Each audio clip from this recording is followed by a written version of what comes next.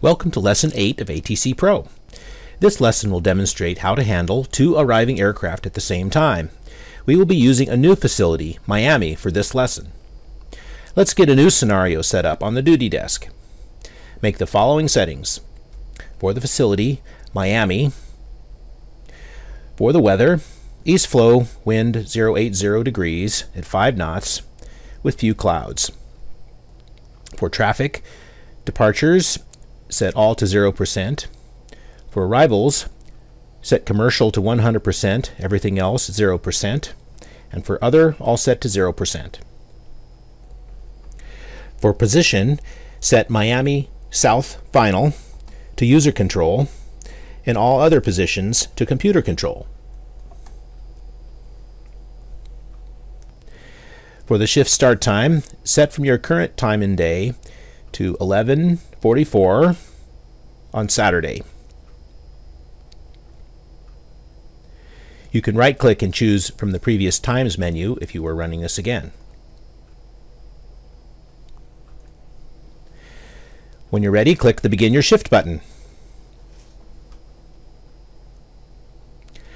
When the program finishes loading, go ahead and pause the sim to rearrange the pop-up windows and set up maps on the scope for our controlling session. On the COM panel, click on the TX cell and RX cell buttons on the 5th row, Alpha, if not already on. You can close this window to get it out of the way if you want. Move and resize the Flight Information Strip window and Communications History window as desired as in previous lessons. Click on the Range button on the DCB and set it to 30.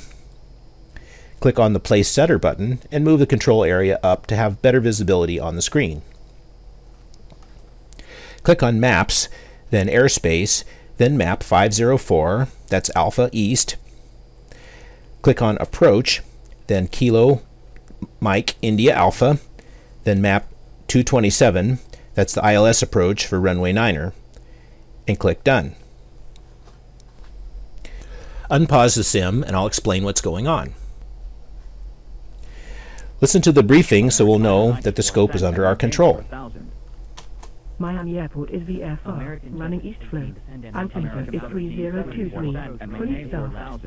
Arriving runways, 8 right, 12, 8 left.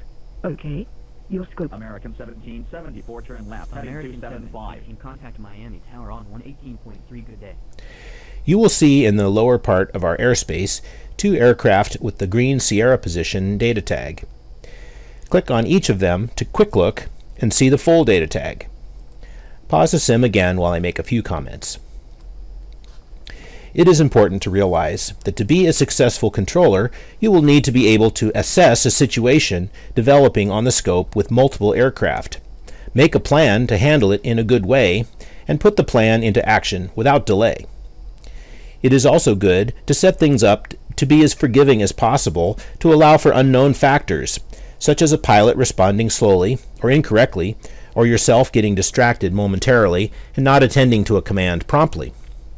That is, to create spacing and headings for the aircraft, so if you were unexpectedly unable to issue commands for a minute or two, the aircraft would still have a margin of safety in separation. For example, to not put aircraft on a collision course at the same altitude, or have one aircraft following another at the minimum spacing so that if the leading plane made a wrong turn, it would immediately cause a dangerous situation. To use our current session as an example, there are two aircraft who are headed toward each other, bound for the same runway, American 994 and American 1774. We need to make a plan for who will be the first in line to land and who will be next. This doesn't always depend on who is closest to the airport. It depends more on how to set up an orderly pattern of approach that always maintains separation. One rule of thumb is to keep separation by altitude as well as distance as much as possible. That way, even if something doesn't quite work out with the horizontal spacing of one plane, you will still have vertical separation. Then you can descend each plane in turn as they get lined up for the runway. For our session, my plan will be to have American 994 first in line and American 1774 second. I will be descending American 994 to 3,000, the floor of my airspace, and reducing his speed to 180 knots. I will descend American 1774 to 4,000 to maintain vertical separation, and also reduce his speed to 180 knots. So they will have the same speed. American 994 will be able to maintain his current heading until turning onto the final approach course. It's usually best to minimize the commands given to the pilot. American 1774 will be given a turn to a heading of 360 to create a 4 or 5 mile separation from American 994. Let's see now how the plan works out. Go ahead and unpause the sim.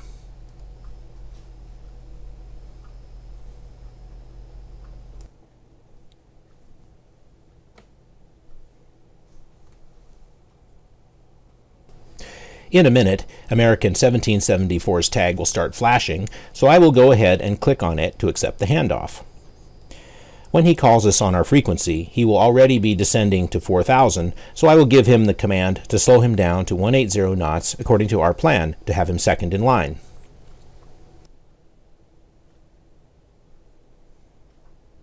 Miami approach, good morning. American 1774 is with you, descending out of 6,500 for 4,000. American 1774, reduce speed to 180 knots. American 994. Slowing to 180, American 1774. Maintain 4,000.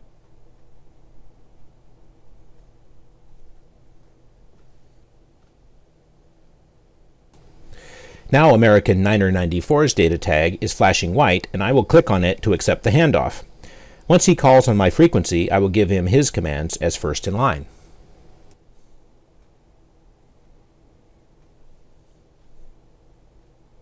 Miami approach, good morning. American 994 is with you, descending out of 6,600 for 4,000. American 994, descend and maintain 3,000, reduce speed to 180 knots. Down to 3,000, slowing to 180, American 994. Now we follow American 994 as he descends and moves to intersect the runway 9er center line.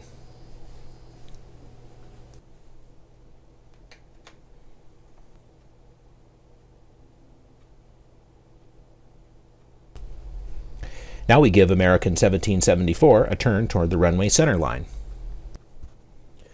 American 1774, turn right heading 360. Turn right heading 360, American 1774.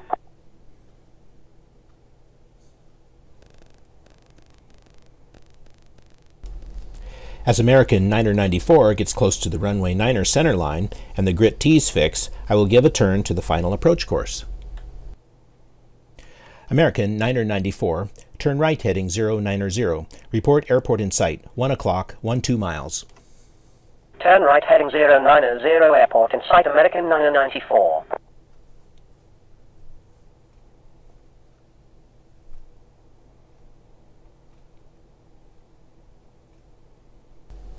American 994 will report the airport in sight, then we can give the visual approach clearance.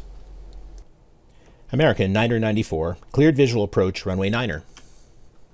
Cleared for the visual approach for runway 9er, American 994.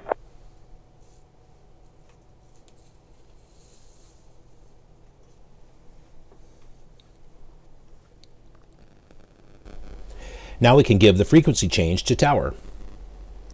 American 994, contact Miami Tower, 123.9er.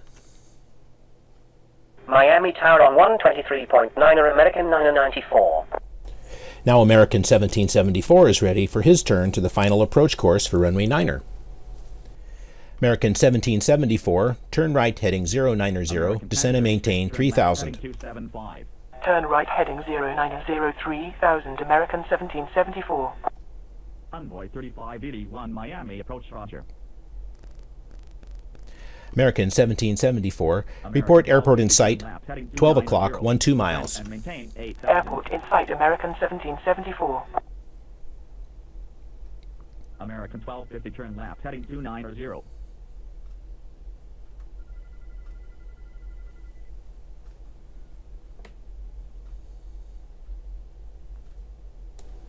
American 1774 will report the airport in sight by the grit T's fix, then we can give the visual approach clearance. American 1774, cleared visual approach, runway 9er. Visual approach for runway 9er, American 1774. Now we can give the frequency change to tower. American 1774, contact Miami Tower 123.9er. Miami Tower on 123.9er, American 1774. Heading 340.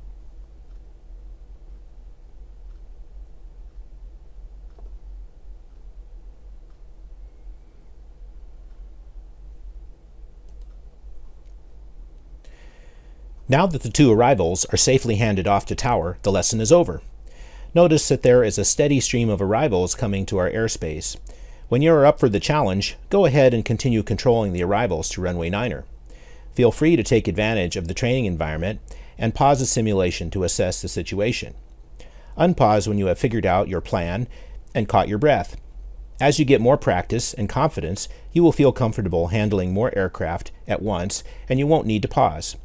Another thing you can practice by running this session again is to try changing the order of American 1774 and American 994 so that now American 774 is first in line. What would you have to do differently to keep them separated? Good luck! In the next lesson 9, you will practice giving basic commands while controlling a single aircraft to gain more confidence with speaking over the radio. You can click the X in the upper right to end the lesson.